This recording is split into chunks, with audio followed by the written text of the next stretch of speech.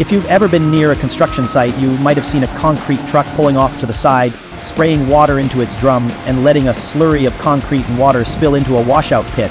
But why do they do this? Is it just for cleaning, or is there more to it? You might be surprised at the real reason. Let's break it down.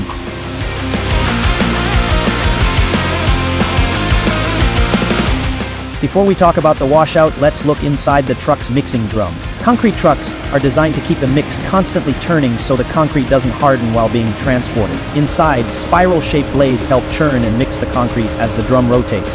But once the truck is done pouring, there's always some leftover material stuck to the blades. If that leftover concrete isn't cleaned out, it starts to dry and harden. Over time, this buildup gets thicker and thicker, reducing the truck's capacity. Too much dried concrete and the truck becomes useless. It can't mix properly, and it gets heavier, making it harder to drive.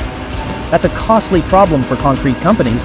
To prevent this, concrete trucks have to be washed out after every job.